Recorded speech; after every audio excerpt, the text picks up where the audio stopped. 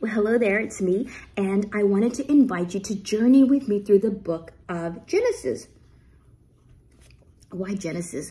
Well, the book of Genesis is the very first book in the Bible, and I will be reading from the New King James Version. I'm only going to give you highlights of every single chapter, and I do this, and I invite you for two reasons. Number one, I recently created a curriculum called Created to Bloom, and this curriculum is for women who are enduring the unplanned and unexpected, and they need a little bit of faith.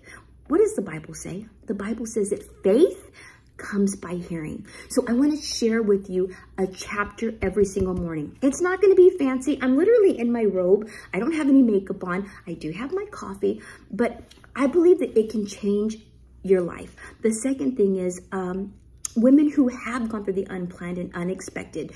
It is difficult. And sometimes we listen to what the world says, what our friends say, and we fail sometimes to remember what God said. God says he will never leave us, never forsake us.